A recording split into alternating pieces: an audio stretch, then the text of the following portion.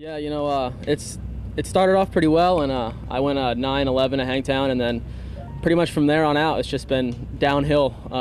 Bike problems and crashing and just bad starts and stuff. And we finally got the bike figured out at Unadilla, and I was riding really good. I was fourth in times and stuff, and felt real comfortable on it. And felt comfortable. I was home and stuff. And then I had an unfortunate get off.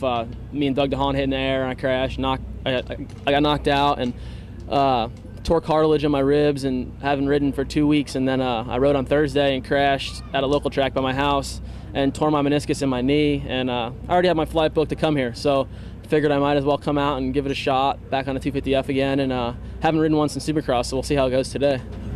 So does your knee have anything to do with you being back on the 250F? Oh, no, not really. We just, Brown kind of wanted to ride a 450, so he's riding my bike, and I switched over to his bike, and we're just, going to see how it goes. Maybe it'll be a change for the better, hopefully, Are you more comfortable on the 250F? Honestly, I feel more comfortable on the 450, but like I said, I haven't ridden this thing since Supercross, so we'll find out first practice today how my knee feels and my ribs feel and how the bike feels and everything. So how gnarly is your knee right now?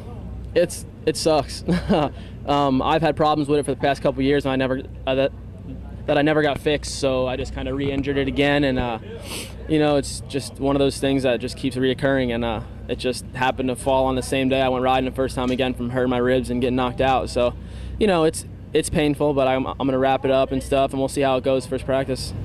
How's the team going this year for you guys? Fun being teammates with Jason and... Yeah, definitely. Me and Jason grew up riding together. It's a lot of fun. A lot of good guys working on the team, and it's hard for a first-year team to come out and be strong, with everything. And we've had some setbacks, but we've overcame them and worked through them and stuff. Everyone on the team's working real hard, and all the mechanics and team managers and Suzuki and the riders, and it's going well. Too bad it's the end of the season right now. Everything's just starting to pan out, but there's next year, and I'm sure the team will still be around next year, and hopefully I'll be on it again. Do you have anything in the books or anything like that? Yeah, I got some stuff going on. It's top secret. If I tell anybody, I'll have to kill everyone. So I can't really let it out right now. I got a couple good deals, certain different teams and different countries and stuff. So we'll just leave it at that.